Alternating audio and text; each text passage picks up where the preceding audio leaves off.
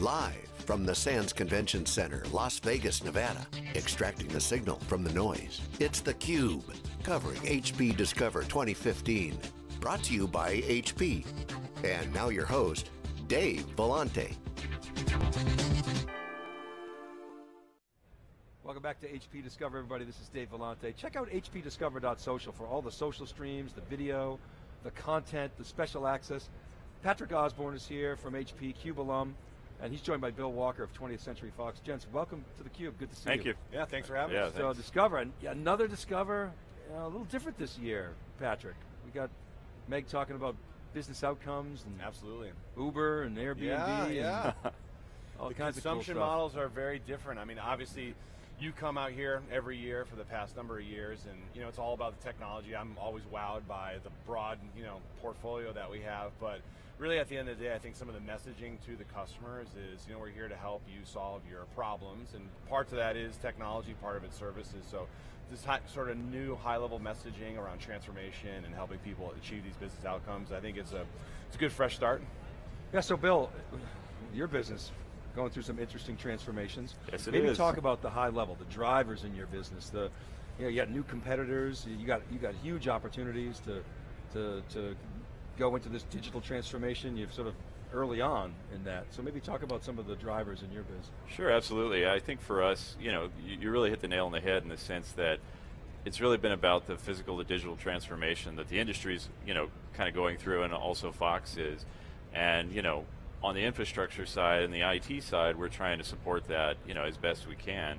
And, the name of the game lately has been speed to market, right? So we've partnered very tightly with HP on not only the hardware but the software side in building out kind of a brand new digital supply chain environment in Las Vegas, actually, right here, in one of our major data centers, where we deliver all of our digital content to all of our providers, so EST, VOD providers like Amazon and iTunes, as well as major broadcasters. So you've got a facility out here that is essentially your cloud. Is that yes, right? Or? Yes, we do. That's our primary place where we deliver everything out of. It's great. We're using all HP hardware and software there, so we're customers across the board in the sense that we have blades, we've got 3PAR, we're using Store Once, as well as the HP software stack, like Cloud System on top of that. Is that part of SuperNAP? Yes, yes. So yeah, we're in SuperNAP. We love it. It's a great facility. We moved there, I think a little over 2 years ago, and it's been an awesome experience. Has that made it into any of the movies?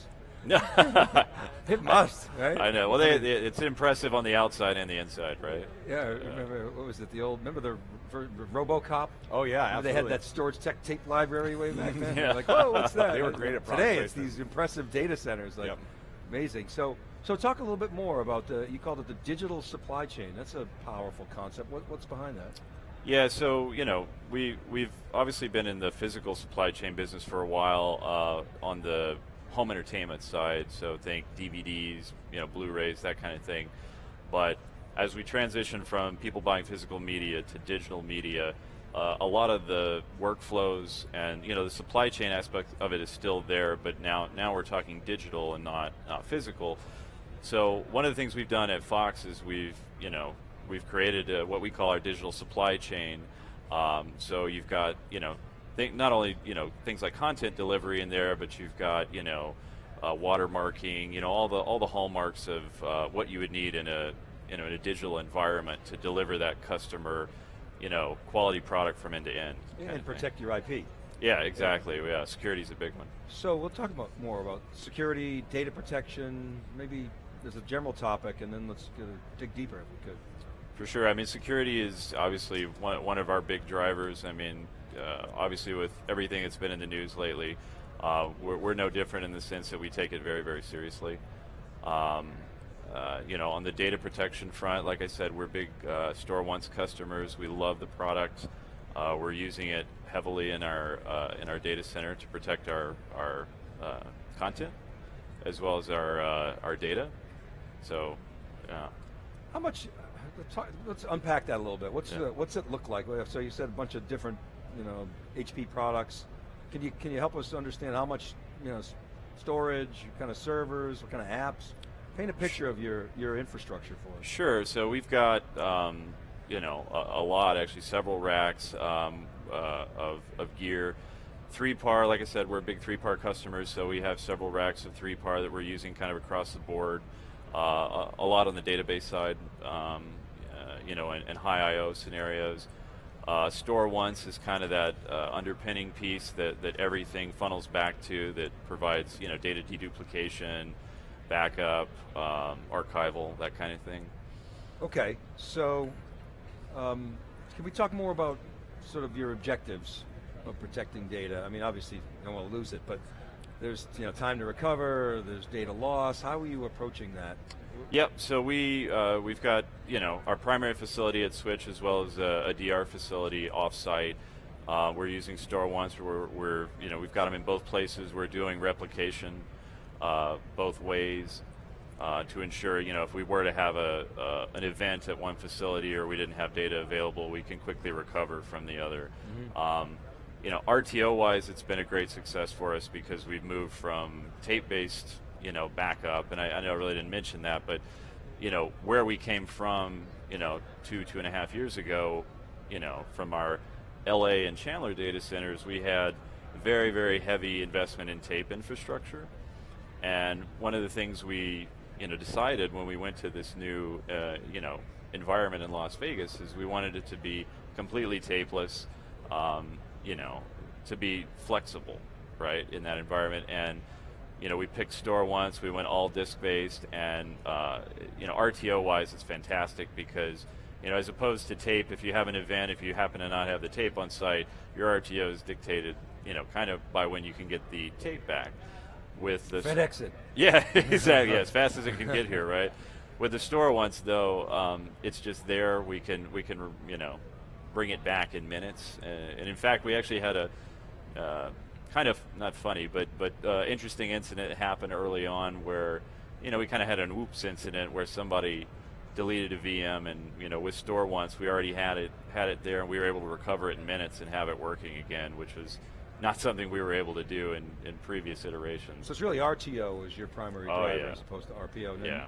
And Patrick, I'm sure you see it all over the board with customers, right? I mean, yeah, absolutely. I mean, his whole environment is based on this digital content. That's the lifeblood of, you know, what they're doing as a business and what they're delivering, you know, to your customers. So that what we're seeing in the data protection standpoint is that more apps are mission critical, right? They're moving from business critical to mission critical. The RTOs and RPOs are definitely more aggressive. You know, month by month, quarter by quarter, people are moving from days to hours to minutes. And they want to have more. They want to have access to more data that's nearline and online, so you can basically restore that right away. So we're seeing people architecting solutions for Store Once where they'd want a couple weeks, maybe a couple months of data stored on that from a backup perspective. Now we're having conversations about 3 to 5 years, 7 years, 10 years, right? So definitely a paradigm shift in terms of data protection. Yeah, I think the cloud's changed that a lot too. Absolutely. How so? Let's talk about that a little bit. I think, you know, because the cloud, there's not really a concept of tape per se. I mean, I know, you know, some providers have a delayed, you know, kind of recovery type mechanism, but I think in general people are assuming you've got the data on disk or, you know, available somewhere, and you're able to recall it, right? And, you know, almost any cloud provider, I think today is structured that way and has some kind of object storage where you can back up to, but it's an online situation, right? And I think that's kind of become the new standard for the expectation of, you know, being able to recover. It's dumping it into an object store and being able to recover from that. Yeah. Yeah, well, like they say, backup is one thing, recovery is everything. So there's a software component that has to go along with that. And what about tape? You using? I mean, you must be using tape in your business, right? We do still have tape, but I think where it makes sense, we're trying to get rid of it. You know, obviously there's a lot of physical nature with tape. You know, for us, it's also manpower. You have to have, you know, there's a lot of manpower involved in just managing tape and whatnot. So where we can, you know, especially strategically in our data centers, we're trying to get out of using tape and using, you know, disk-based. But for long-term archiving, long-term retention, with your digital assets, obviously you would tape for that. We definitely have scenarios at the studio where it's still used for sure. Yeah, but obviously not for backup, right? No, yeah. I think, with my team, we're starting to think of the notion of backup, maybe in the traditional sense, is kind of going away. Because I think when people think of backup, they think tape, they think these scenarios, and I think it's it's changing to more of a having various generations on disk. So you have the concept of being able to go back in time, but near real-time recovery, the time machine for the enterprise. When we talk to customers, it's usually around the areas of application data protection or a service data protection, and then long-term preservation of assets as opposed to backup and archive, right? So because they have very different business processes around them, and then you can apply different technologies to the two of them. So in some technologies are appropriate for one, some are appropriate for the others. So we're seeing a lot of customers really focus on day one of how I'm going to protect that data, how I'm going to make data protection an automatic part of the infrastructure, so I don't have to have separate backup teams, separate specific processes. So this whole area of things being sort of automatically protected as part of the infrastructure is it's definitely where a lot of people are going. I think that's a really important point. I mean, data protection has historically been a bolt-on, right? Oh, yeah, we got to protect the data. Yep. And so you're saying that you're finally seeing customers integrate data protection as part of the fundamental solution.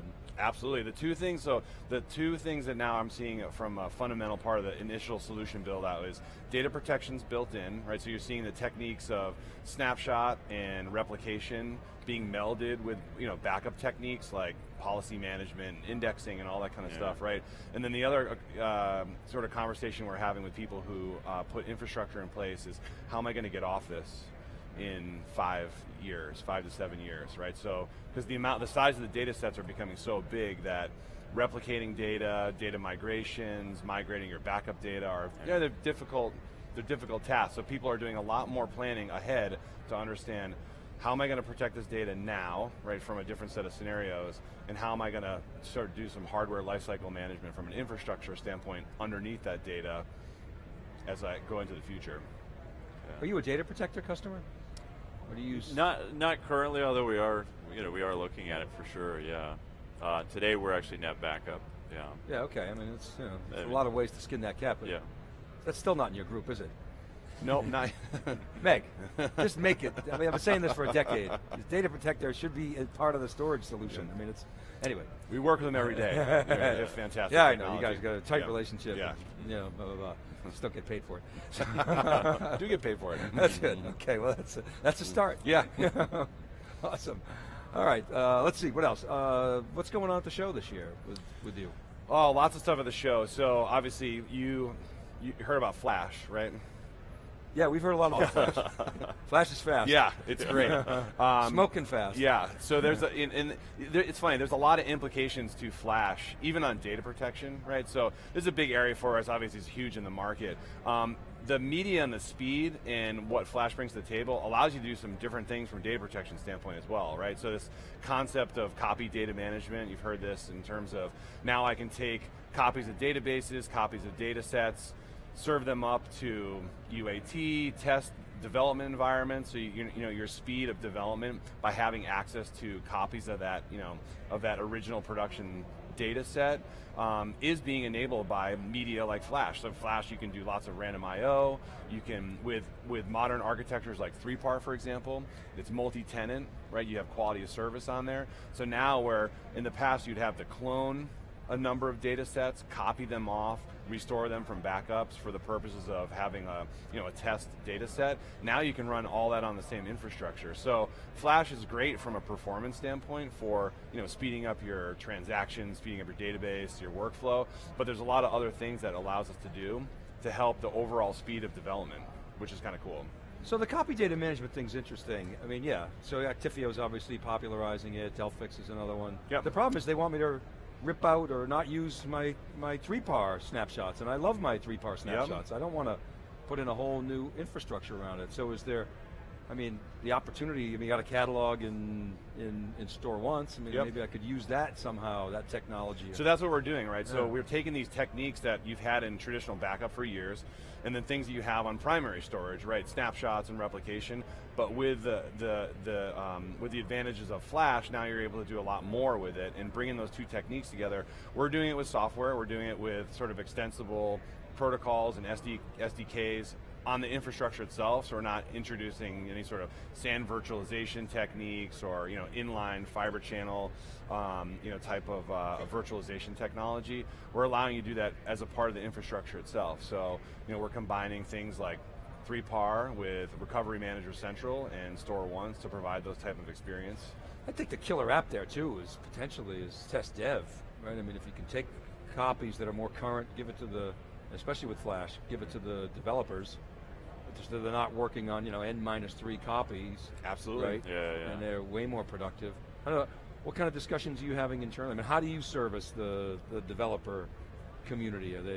What kind of pressures are they putting on you, Bill? It's probably the same things you've heard. I mean, agility, speed. I know for us, because we're big on the cloud journey right now in terms of delivering, private cloud services for our customers inside Fox. One of the areas we're actively really striving for is to do, some deeper integration with some of the dev teams where they've got, kind of closed loop cycles, DevOps type cycles that they're developing with, familiar tooling, which, is in the market that out there, the Jenkins, et cetera.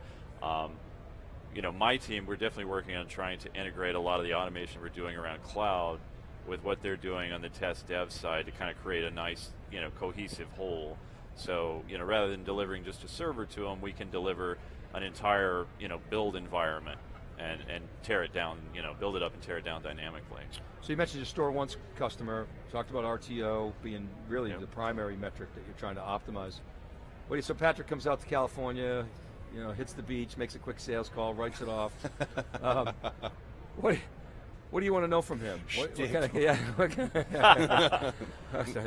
I'm with you half the time. No, so what kind of discussions do you have with Patrick around where you want to go, what you want out of the product? What do you want the roadmap to look like? Yeah, I think one of the things, we're, as I said before, we're 3PAR and Store Once customers, and I think where we see, things headed in the future, we'd love to see even deeper integration with 3PAR and Store Once. And we were actually having a discussion with my team before this, and one of the things they threw out there, like, hey, why can't we just combine them into one product? And I know right now they're separate, but sure. maybe in the near future, the notion of having this external device that's separate from 3PAR that you're moving to, maybe some of that gets melded together. And what does that do for you? It minimizes the need to manage another appliance. Absolutely. Right, so it simplifies your infrastructure, tighter integration. Yep. So better reliability and yeah, I mean, we're like a lot of technology shops in the sense that we're trying to squeeze, as much as we can, with the team that we have in terms of technology and still deliver a lot of services. So, we're always looking to, if we can take two and make it one, or, that kind of scenario for simplification, that's what we want to do. Doing more with less. Yeah. But no, so let me ask you a question. When you do more with less and you drop money to the CFO's bottom line, do they carve off, do you get a lick off that cone? Do they say, hey Bill, nice job, here's a little, we'll take 20% of that savings and give it back to you. Yeah, for us it's just the, the slap on the back, the handshake that we did it. What are you seeing with that? I mean, from our product portfolio standpoint, we're simplifying, right? We want to have, I think we're in a unique position in terms of, we want to be the best storage division inside of HP Enterprise, right? We don't want to be the best storage division standalone, right? So that affords us a lot of experiences that we can bring to the customer when you bring in, the blades and compute and networking and storage. I mean, what you see up on stage with OneView and all of our element managers you know, it doesn't sound sexy at the end of the day, but basically having the same look and feel, the same taxonomy that you use for all of our products is like a huge simplification for customers, not having to, you know, learn new UIs and whatnot. So we have other competitors who, you know, they're bringing 7, 10, 12, you know, different architectures for primary storage to the table, right? We're consolidating that and providing customers the ability to they can go in a cost optimized, software defined, you know, deployment model. You can have appliances that are tuned and high performance. Same look and feel, same CLI, same utilities, same data services. So we want choice, but it has to be simple because it's too much. Bill, what do you think about that whole software defined meme? Is that the future? Is it, as Patrick's sort of implying, sort of the lower cost, sort of software only model? What are you guys saying? Yeah, we're big believers in software defined. You know, like I said, we're kind of in it, you know, on the whole stack in the sense that we, you know, not only have hardware, but we have software. With HP, we're also doing a lot with the team around Helion OpenStack right now, and you know, one of the big bets we're making is we think OpenStack's going to be big. You know, I know internally when we've talked with, you know, a lot of the development teams, the idea of API defined infrastructure that's more malleable is tremendously exciting. Right? So what are you doing with OpenStack? Well, so right now we're actually we're kind of in that, you know, early stages. Kicking tires. Yeah, dev test. Out, you know, trying to get a feel for it, because, you know, one of the things I always say, you know, right now with OpenStack is it's kind of a two-way street. You know, there's the infrastructure part of it that my team has to deliver, but the other side of it is really the developers, you know, getting their hands around it, getting a feel for it, you know, maybe even doing some platform as a service with Cloud Foundry, you know, that kind of thing. And then really developing for that platform and getting the most out of it, because, you know, in a lot of cases, you know, you're coming from a traditional environment where, you know, you had physical servers, you put virtualization on top of it, everybody's kind of used to that, maybe a single VM kind of scenario, but when you move to something like OpenStack, you kind of got to rethink how you approach application building. Interesting. All right, gents, we're out of time. We're going to leave it there, but Patrick, last word for you. Why HP? Why HP? I think we've got some exciting times ahead of us this year, right? So unlocking some velocity and value for everyone with HP Enterprise. Kind of like just to echo what I said before about, you know, we're a portfolio company that brings a lot of technology, services to our customers, and at the end of the day, my bet is that standalone companies that focus on one thing like storage or one thing like network or specifically compute, I don't see a path forward for that over time, right? Customers are buying solutions and systems and converged infrastructure, how you see this, you know, hyper-converged theme, right? HP is one of the few companies that can bring all those elements to our customers as part of the equation. So that, for me, that's why I stay here and why we've got such a great technology path forward. Yeah, the 80s and 90s are about disintegration of IT and creating those silos, and now we're seeing the reintegration. So, Patrick and Bill, thanks very much for coming on theCUBE, sharing your stories. Thank you so much. Good to have you guys. You. All right, keep it right there, everybody. We'll be back with our next guest right after this short break.